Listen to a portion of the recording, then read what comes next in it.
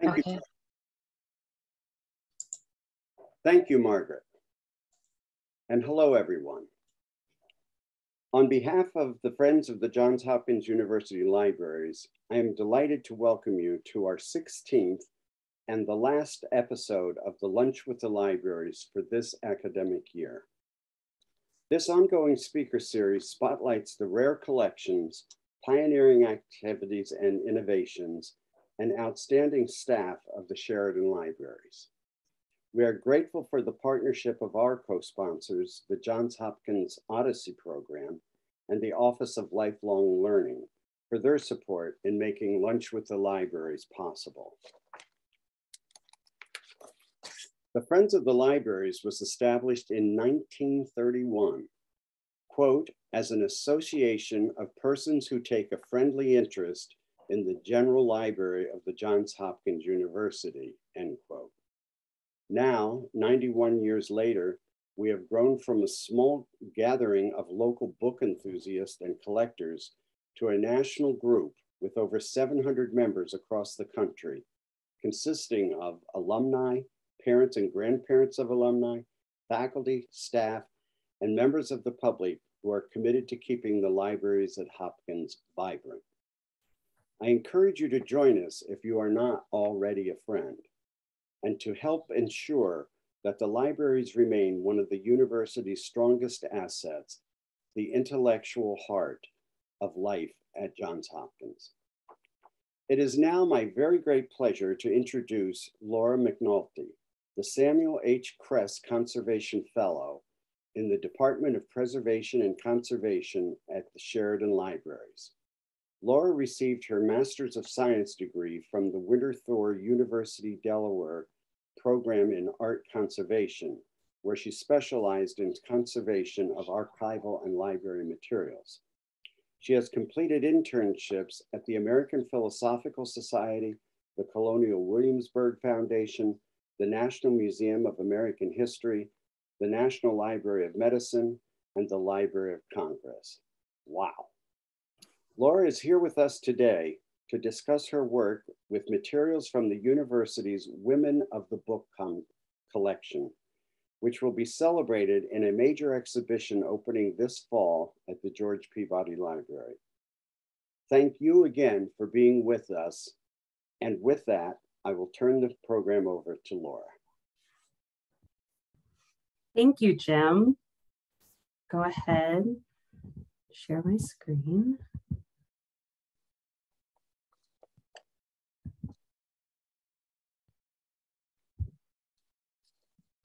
Okay. All right, thank you again, Jim, for that introduction.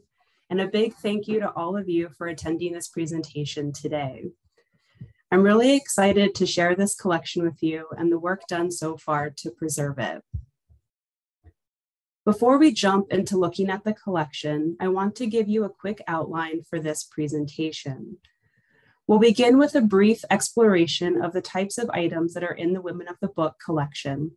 I'll then speak briefly about the item level survey my colleague and I are undertaking, and I'll end with a discussion of the conservation treatments of 2 books.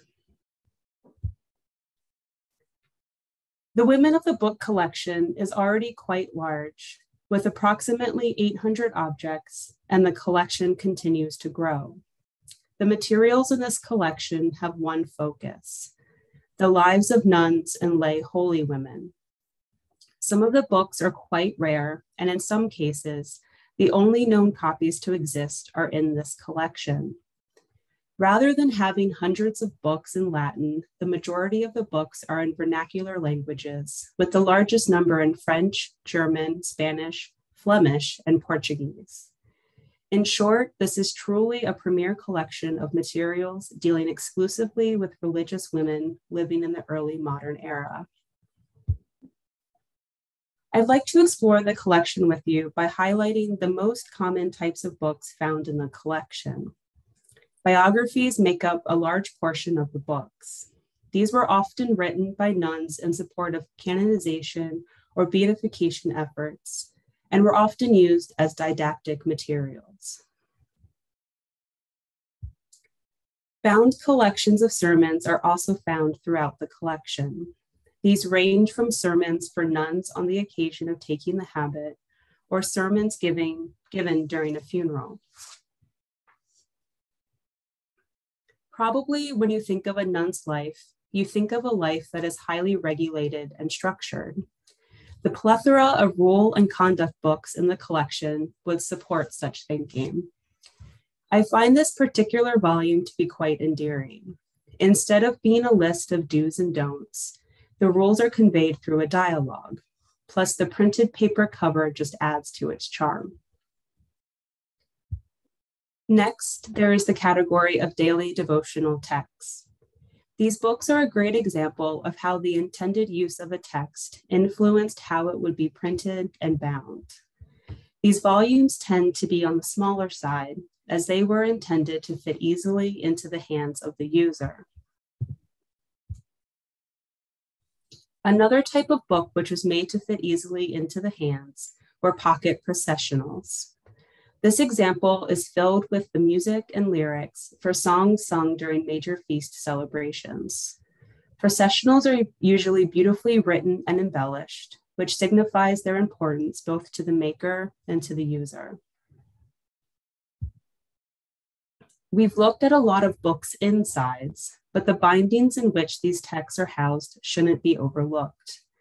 Just like the subject matter and the types of books, the bindings also cover a wide spectrum, from plain bindings like the one on the left, which houses a biography, to the highly decorated binding on the right, which is for a German manuscript collection of devotions. And of course, I just had to pop in the printed paper cover just one more time. Although a larger portion of the books are printed, the collection includes manuscripts as well. The topics of these manuscripts range from convent rules and daily devotions to this manuscript on the screen, which is a report of the deaths of 2 nuns who left a monastery under somewhat mysterious circumstances. In addition to bound items, the collection includes single-leaf items, including prints, broadsides, nuns' professions, and other church documents, like this papal letter of indulgence written in the 1550s that grants special privileges to the noblemen of a French diocese. The category of ephemera is always a great place to look in any collection when you want to find the out of the ordinary items. One of the items in this category is this panorama. Bound in an unassuming red-brown leather, this book unfolds to reveal 18 hand-colored illustrations of the habits worn by different orders of nuns. And here is a close-up of the panorama, and you can better see the details included in the illustrations.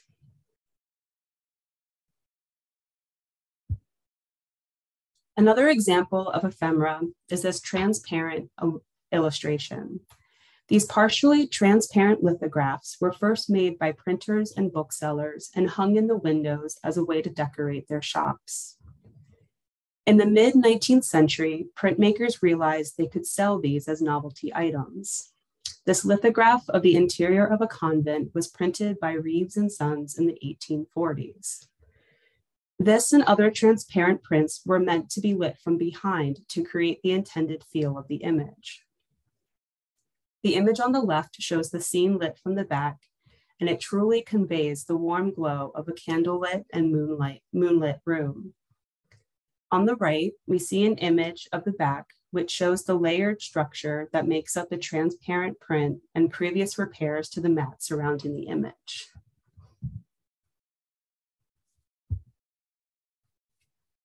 The Women of the Book collection includes items which are known as Klosterarbeit.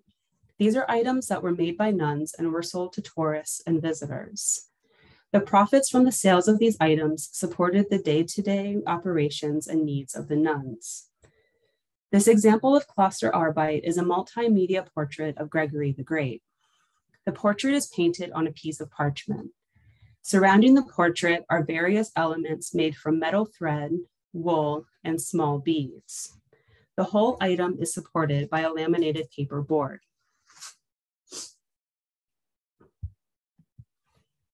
Another example of Klosterarbeit are amulets. Made by nuns, these popular talismans were thought to contain protective and spiritual powers and sold to tourists and pilgrims.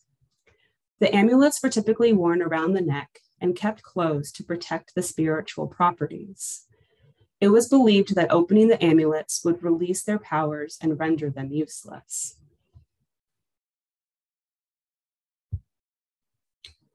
This holy water stoup was made by the nuns in the Congregation of the Order of Visitation in Eastern France in the late 17th or early 18th century. Straw has been woven to create the form, and the decorative vines, flowers, and buds were made by embroidering the woven straw with thinner grasses.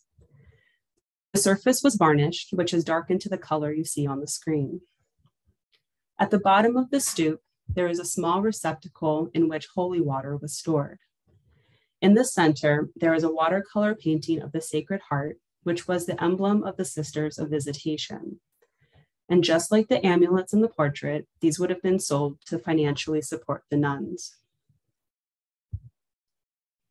The best way to ensure the long-term preservation of a collection is to become well acquainted with its contents.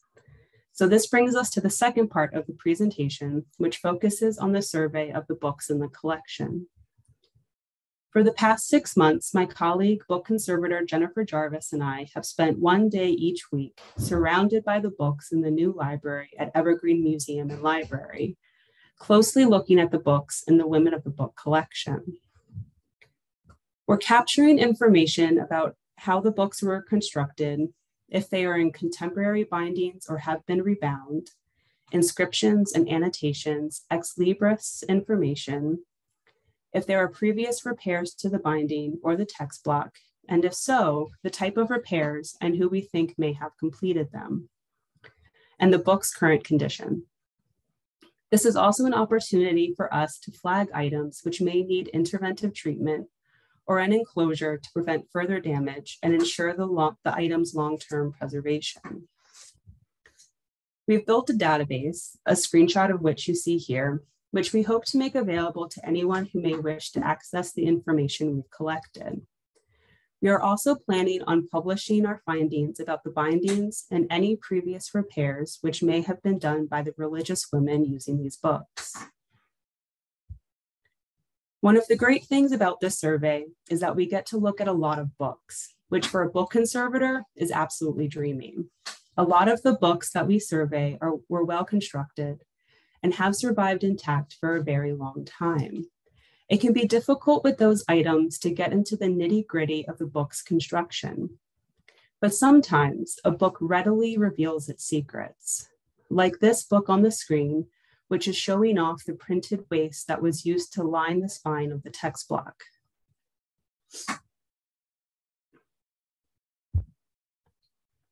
In addition to the information conveyed in the text, these books give us insight into the lives that the books themselves have led. The photo on the left shows the inscriptions likely written by the many nuns who used the book. On the right, if you look closely along the top, you'll see numbers written in ink. These numbers indicate that the pamphlet may have been bound with other materials at some point in the past.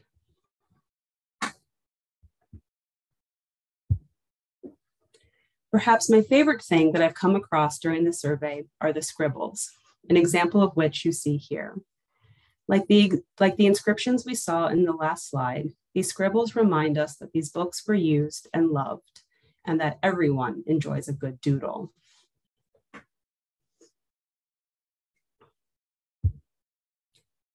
So now we move into the third and final part of this presentation, which focuses on the work that occupies most of my days, and that is treatment. Most of the books in the collection are in good shape and need little to no intervention. There are some, however, that need conservation treatment, like this manuscript. This book contains the rules of behavior for the Sisters of St. Elizabeth who lived in Paris. The convent was established in 1628 under the patronage of Marie de Medici and the manuscript was completed in 1638. Written in a beautiful and neat hand, the rules were likely copied by a young nun from another rule book as a way to learn all the rules of the order. There are engraved portraits adhered to the inside faces of the front and back boards. And this is the portrait on the front board. And this is the portrait on the back board.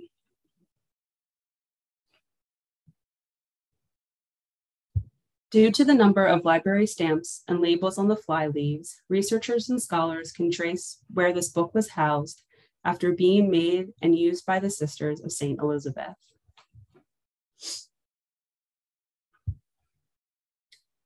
Prior to any treatment, conservators first thoroughly examine the object to fully understand the construction of the book and the condition issues, and start to think through a plan for treatment. The main condition issue was the damage to the leather, which weakened the connection between the text block and the binding. And in this photo, we see losses to the leather on the spine. The leather had also begun to split on the front board, which is highlighted here. The sewing thread and sewing supports were partially or completely broken in some spots throughout the text block. These breaks caused the sewing to no longer be able to fully support the text block while it is being used. Typically, conservators don't encourage the use of tape on books. It can be difficult to remove, cause staining, and usually isn't a good preservation measure. However, in this case, the use of tape was actually a good preservation measure. At some point, someone stuck tape between the leather on the spine and the text block. This kept the leather attached to the text block and helped to reduce the probability that it would be lost. Luckily, the tape was easily removed and did not cause any lasting damage. I had two main goals for this treatment. The first was to re-sew the text block so that it would be better supported and better able to withstand use. The second was to reestablish the text block to binding connection. The opportunity to give this presentation came up after I had started this treatment, so I apologize in advance because I'm going to talk about a few treatment steps, but don't have any photos to show you what was happening.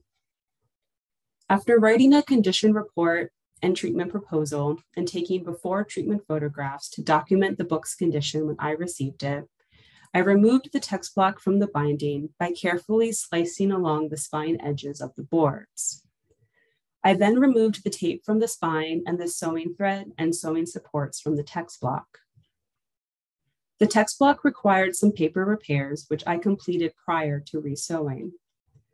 I hand spun new sewing supports using linen sewing thread and resewed the text block following the same sewing pattern that was used originally. This avoids the need to make new sewing holes in the text block. Once resewn, the text block was lined with a medium weight Asian tissue, which you can see in the photo on the right.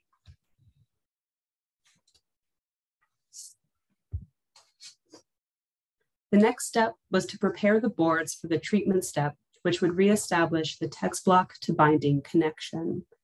This step is called a reback. A new piece of leather is used to recreate the binding and reestablishes the connection between the text block and the binding. Before inserting the new leather and attaching the sewing supports to the boards, the leather on the outside of the boards and the engraved portraits on the inside of the boards have to be lifted. Using a special knife and other tools, the leather and paper are carefully separated from the board. They're not completely separated, but enough so I feel confident that the leather and the sewing supports will be securely connected.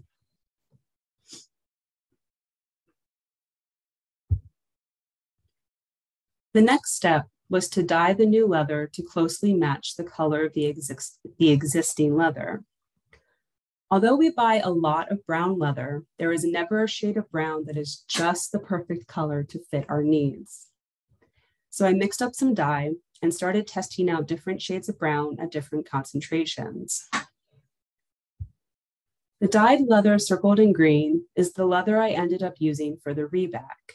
It's a bit more red than the existing leather, but most of it will be covered up by the original spine leather, and I can always do some spot toning to make it blend in better if I later think it's necessary.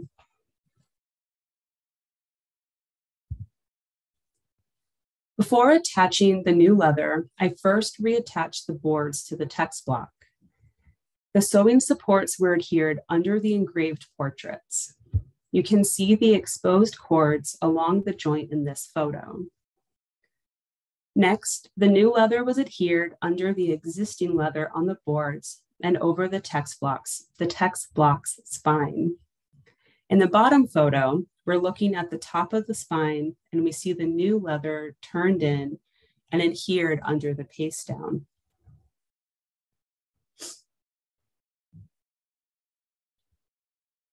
And the last step, the original leather on the spine that was held in place by the tape was re-adhered to the new leather. On the left, we see the spine before treatment. In the center, we see the completed reback before the original spine leather was re-adhered. And on the right, the finished treatment.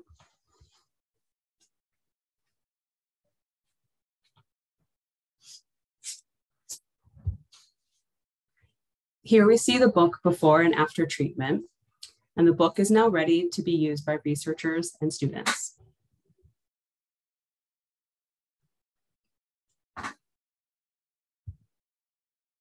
The book that is currently on my bench for treatment is this clasped binding.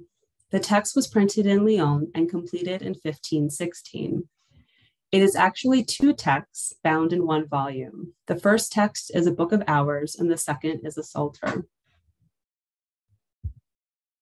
This book was acquired by a Carmelite nun named Catherine Raoul, who had her name gold-tooled on the front cover and had new clasps put on the binding, which were engraved with her name as well.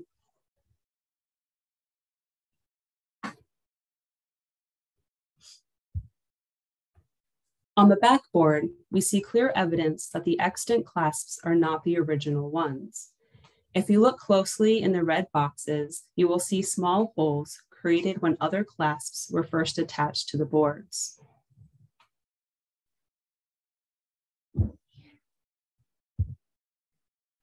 Like so many of the books in this collection, the quality of the printing is superb and the illustrations are beautiful. The Book of Hours is printed in black and red ink and illustrated with woodcuts.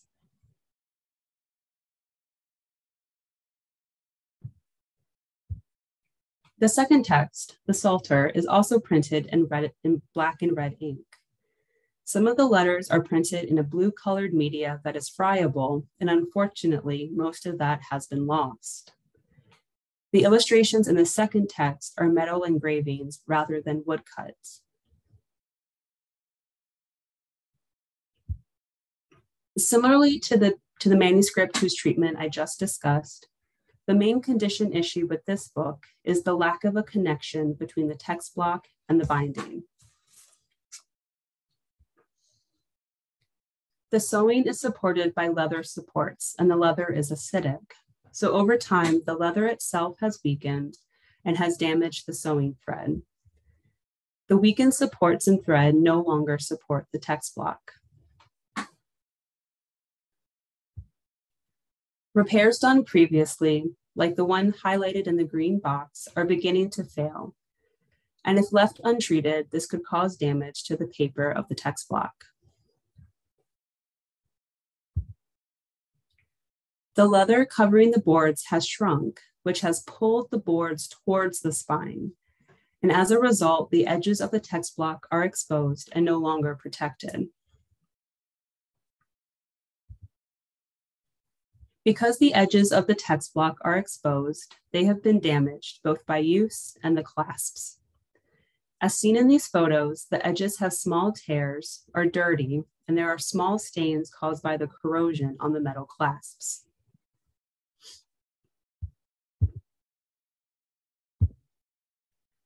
I had hoped to present some progress in this treatment, but of course, other treatments took longer than I thought they would, and I'm currently completing the examination and before treatment documentation.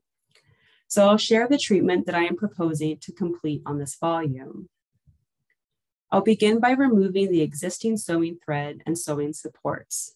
I have documented how the text block is sewn and will use the same sewing pattern when I resew the text block.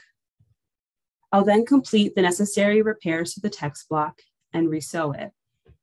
Then, following the same steps I highlighted in the treatment of the manuscript, I'll complete a reback to push the boards away from the spine so that the text block edges are once again protected.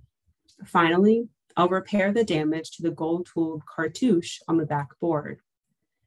This book will be on display in the Women of the Book exhibition opening in the fall, so be sure to come to the Peabody Library to see the completed treatment. And with that, my presentation is complete. I want to thank my colleagues in the Department of Preservation and Conservation for always being willing to answer the 1,000,001 questions I always seem to have, and for being the greatest teachers an emerging conservator could have. To the curators of the collection and the exhibition, I thank them for their research and finding so many fabulous items. And to the library staff and sponsors who made today's presentation possible.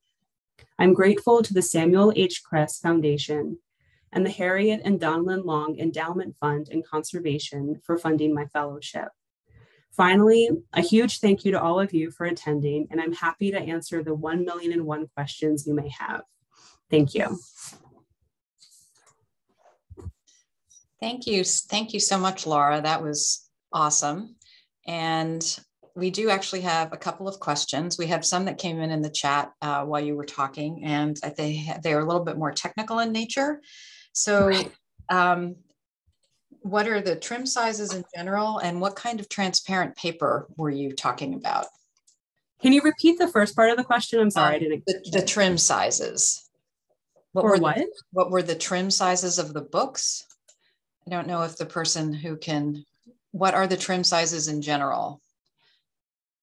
Martha, I think you asked that, if you wanted to clarify in the chat what you meant by that. She also said your presentation was fantastic. Oh, thank you. Well, I can answer the second question while we're waiting for a clarification. And to fix the transparent illustration, I just used a thin Asian tissue. It's pretty common in book and paper conservation. We use it in many, many different ways. Okay. All right. I don't see anything there yet. And then the question and answer. Oh, we just had a thank you, Laura. Oh, okay. Are all the materials in this collection related to Roman Catholic religious women? They are, yes. Okay, and we have clarification. Trim size refers to the page dimensions. I'm art director at JHU Press. And what kind of transparent paper, which you didn't just answer, was used by the translucent art? So the books range in size. I don't have specific dimensions on hand, but if you just think of a regular book, that's pretty much the bulk of the sizes of the books in this collection. There's also some smaller ones, which I mentioned, and then we have some oversized folios. Oh, the paper, sure. So I didn't identify the type of paper as part of the short treatment that I did for the transparent illustration, but it seems to have been, the lithograph was printed, and then there was a transparent piece of paper put on the back. And in the areas where they wanted the light to really glow and come through, they varnished those areas of the thinner transparent paper on the back.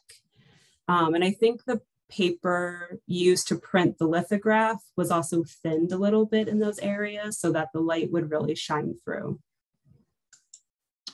Great. Questions are popping in fast and furious. Great. How do you identify the sewing patterns and learn how to use them? Oh, that's a great question. So luckily in most of the books, the sewing thread is still intact and there. So I can just document on a piece of paper where I find the sewing thread. And so we're documenting the number of holes that we see, and we're documenting where we see the thread. And that tells us what sort of sewing was used. And then when I go to resew the text block, I just follow the diagram that I made for myself. Great. Earl Havens, who you thanked in your on your last slide, he's one of the curators for the collection. And he says it's so wonderful to re-envision a collection from the perspective of a master conservator's eyes. Can you tell us more about the single sheet ephemera, and what are your thoughts about their conservation, particularly the items that we have on silk? And how do you treat the three-dimensional Klosterarbeit? Sure. Well, I think the single leaf items in the collection are great. And a lot of them, whether they're on parchment or on paper, they're in great condition. So very little has to be done to make them accessible for researchers or ready to be exhibited in the fall. I don't know much about silk, to be honest. I'm not a textile conservator, but I know that I would need to reach out to a textile conservator if a more interventive treatment had to be done to that. And we actually talked with a local objects conservator, talk about the 3D Klosterarbeit items. And a lot of it is figuring out the right tools to use to clean the items, and usually working under a microscope because they are complicated and delicate. And like with the varnish on the holy water stoup, part of that is, well, one thing that has to happen is a discussion has to be had if we want to remove the varnish. And if so, then we start testing different solvents, different materials that we can use to safely reduce that varnish. So it's a lot of consultation, a lot of, sharing ideas and expertise. Great. I'm going back and forth between the Q&A and the chat, so I will try to get to everyone. This is really one of our busiest Q&As. This is awesome. Going back up to Andrea Perry. I think I passed her. How did you get interested in this field? Can you share a little bit about the training that you've had? Oh, sure. So I'm the proud daughter of an archivist and historian. And as a young kid, I learned about, the importance of preserving collections of all types, and got to visit a conservation lab when I was young. I took a detour away from conservation in college. I majored in math, and then I decided I didn't want to sit in front of a computer. And so I decided to become a conservator. And I love it. I get to problem solve every day. Every day is different. And the collections I've been able to work with over time it's wonderful. So I went through the master's program at the Winter University of Delaware program, and it's one of 4 graduate conservation programs in the United States. And I had about, 6 or 7 years of what we call pre-program experience prior to entering the graduate program. And then the graduate program is 3 years, and with the last year being an internship. And so did all of that, and I graduated, and now I'm here at Hopkins. Great. Let me switch back into the Q&A here. A follow-up to Meg's question about whether the collection relates to Roman Catholic religious women. She's wondering whether the collection might ever expand to include materials from or about religion of other faiths. And I think that's a question for Earl, but I don't know if that's come up in discussions you've had with him.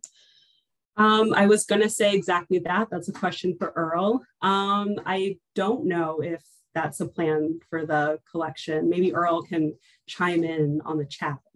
Yeah, we'll let him put something in the Q&A. And Yeah. in the meantime, we'll move through a couple other questions. This is really fascinating. I didn't think of this. Can any DNA be retrieved from the leather, either human owners or from the animals? Is this ever done? That's a great question. So different animals have different hair follicle patterns. So we can identify the animal based upon the follicle pattern. It's easier to identify the animal on new leather because it's just not as damaged and the follicle pattern is usually more apparent. It can be a bit more difficult on older books because the leather has been damaged and worn, but it can be done. And I know there's a group in the UK that is also working to identify the animal sources of leather, and you can take an eraser, take eraser crumbs and kind of rub the leather on the books and send it to them, and they can figure out the DNA from that, which is awesome. Human DNA, as far as what's, how, I guess, stuff from our hands as we handle these books, I'm not sure. I'm sure you could, but yeah, I just don't know much about that. Okay. Earl, if you can hear me, I'm going to click on allow to talk so that you can answer the question about the expansion of the collection to include other women religious. And also we had a question about the history of the collection. So I'm about to click on allow to talk. Everyone cross your fingers that this works. Well, I can see you. So if you unmute, we should be good.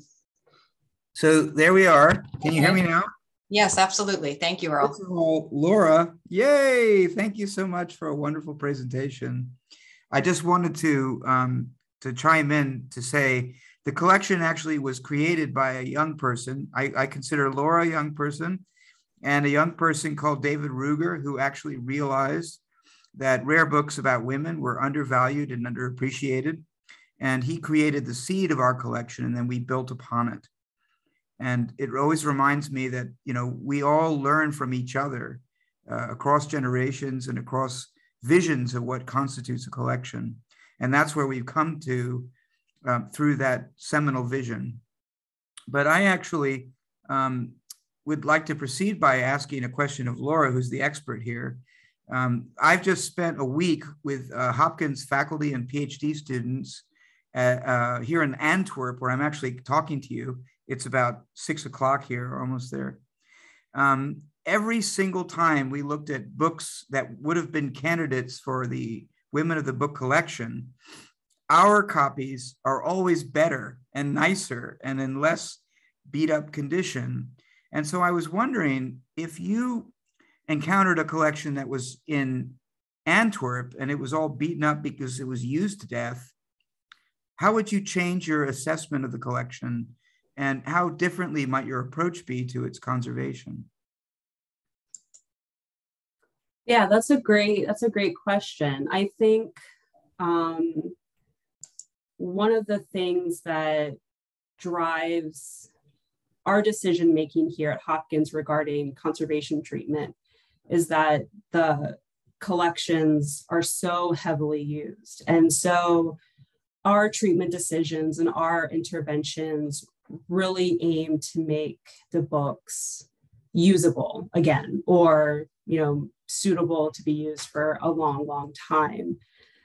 So I guess if the collection in Antwerp was to be used heavily, then maybe more interventive treatment might be called for. It's hard to answer this question without seeing the collection, of course. But if it's really just to be stored and maybe referenced every now and then, proper storage, whether that's enclosures to protect the books, a good environment obviously is key. But it really, assessing the collection, it's those decisions are really made based on kind of the end use of the items. Okay. We have another question about whether there are plans to digitize these books in ephemera, and actually most of them have been. Mm-hmm. And I'm going to ask either Earl or Greet to put in the chat the direct URL to the Internet Archive. You may remember, and in a lot of Laura's slides, the slide credits at the bottom said Internet Archive. We got a grant from the Arcadia Fund, and about 3/4 of the collection has been fully digitized, and they are beautiful. So hopefully one of my colleagues will put that URL in the chat for me. So one question was, how much do you have to shield?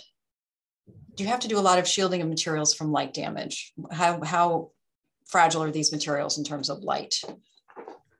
For the most part, these books, they're printed. And so while we don't want to blast them with light, just kind of your typical light exposure in an exhibition or when you're using it in a reading room it's going to be okay.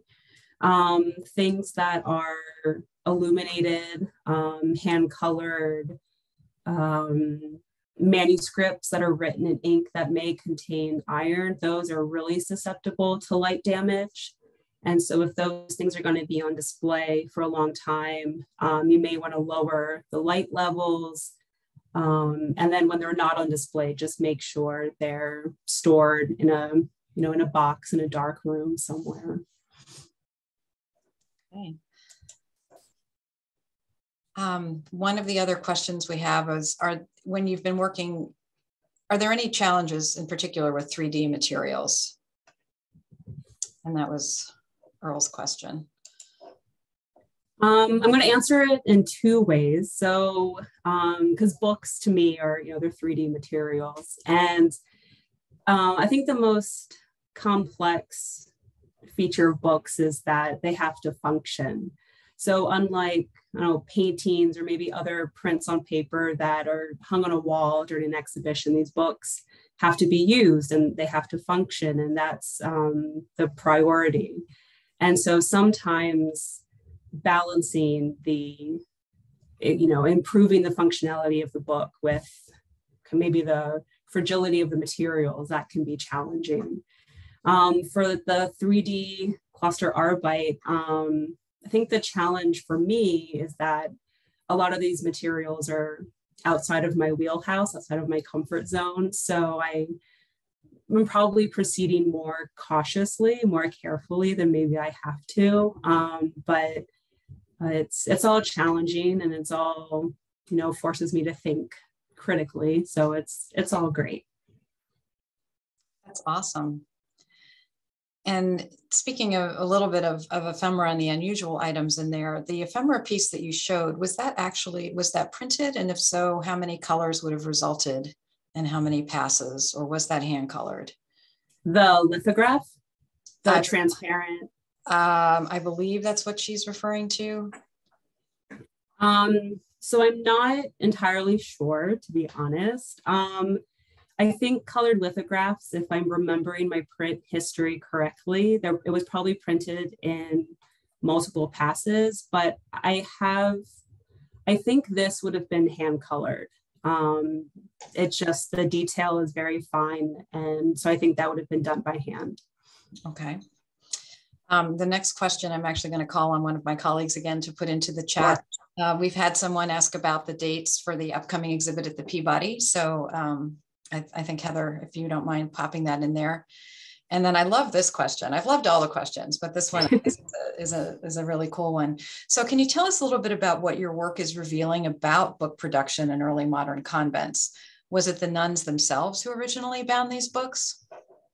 That's a great question. It's actually one of the things we're trying to figure out in our survey. I don't think the books were produced in the convent. I think some of the earlier manuscripts were written in the convent. The convents had scriptorium, so some of the nuns would have been highly educated and trained to create these manuscripts. But then I think they were sent to a binder outside of the convent to be bound. And a lot of the books that we're seeing, the binding's very typical for the place, the time period. So these texts were probably printed and bound by printers and binders outside of the convent. Okay. So early on, when you were talking about the pre-treatment survey of the first book you worked on, and you talked about how Scotch tape, which makes us all go, actually was somewhat beneficial to what you ended up doing. But we have a question that asks you to comment on some bad conservation treatments that have happened in the past. Are there toxic treatments from past generations, or icky, to use quotes, which the questioner did, that you all have had to go back and undo?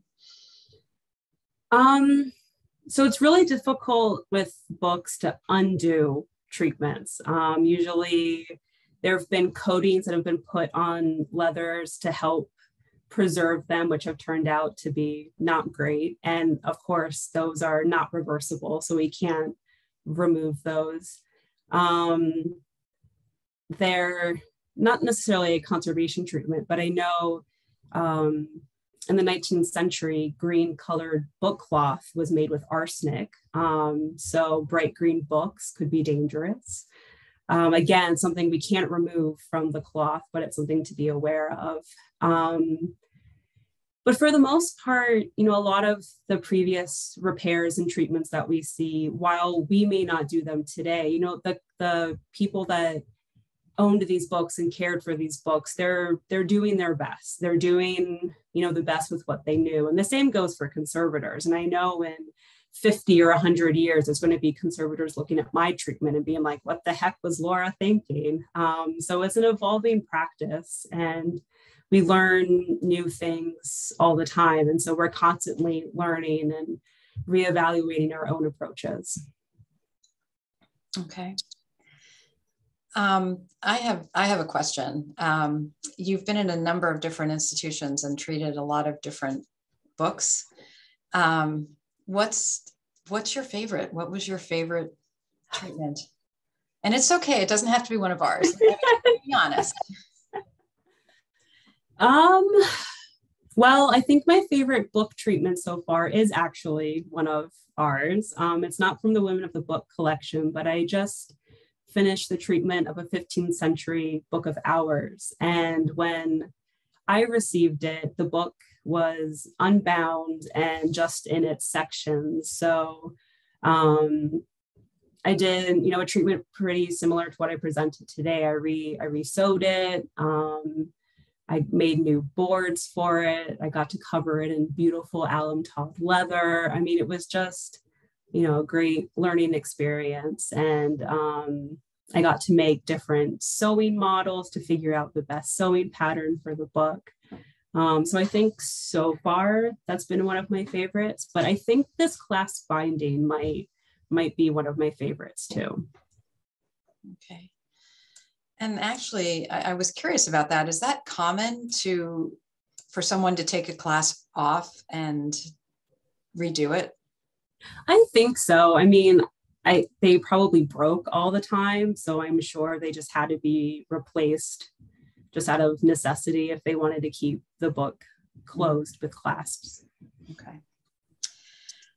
So we have another question that goes a little bit to the scientific side. Is mold an issue? Do you need to be careful of your health while you're working with books and conservation? Yeah, so with the Women of the Book collection, specifically, mold hasn't been a problem.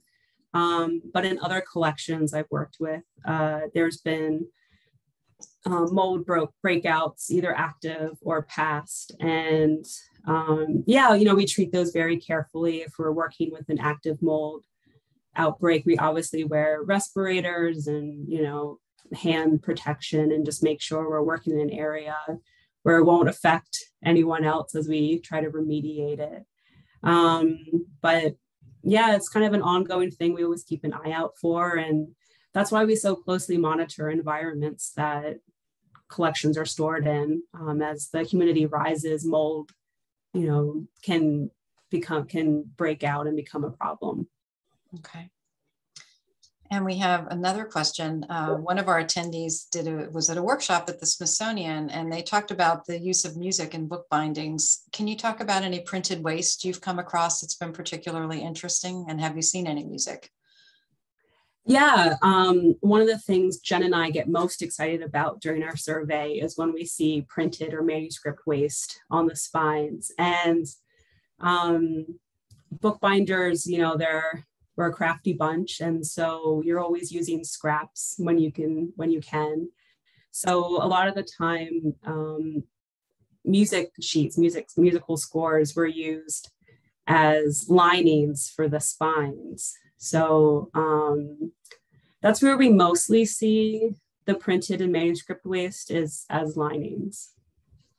Yeah, and interestingly enough, some of you may know that Hopkins has a nice online exhibit of digital library of medieval manuscripts, which are actually holdings of other universities. But we finally got our first leaf of a Roman de la Rose as part of a binding waste. Mm-hmm. So yeah, so that was a good question. Yeah. So, so is there anything about this collection that speaks to you in a particularly meaningful way? Have you developed a relationship with this collection that you might not have with other collections? That's a good question. I don't know yet. I've really enjoyed the survey, and we've come across different findings that are delightful and that make us very happy to see. But yeah, I don't know if I'll ask me in a year and maybe I'll have a different answer. Yeah, and one of the clarifying points that came from Earl is that most collections of early modern origin are about men, and this one isn't. So has that had any special resonation? Yeah, has that resonated? It's definitely interesting and, you know, refreshing to see. But yeah, I don't know. Yeah. Well, I do want to thank you again for the time that you've spent. This has been, I think, a terrific way for us to close out our year of Lunch with the Libraries. Clearly, you can tell that there's a lot of interest in the work that you're doing based on the questions that we've gotten from people who participated. So again, thank you, Laura, for your time and your talent. And thank all of you for joining us this afternoon. We will be sending a follow-up email that will have the recording, so you can go back in and hear some of these great questions and answers again, and see the amazing work that Laura did and share it with other people.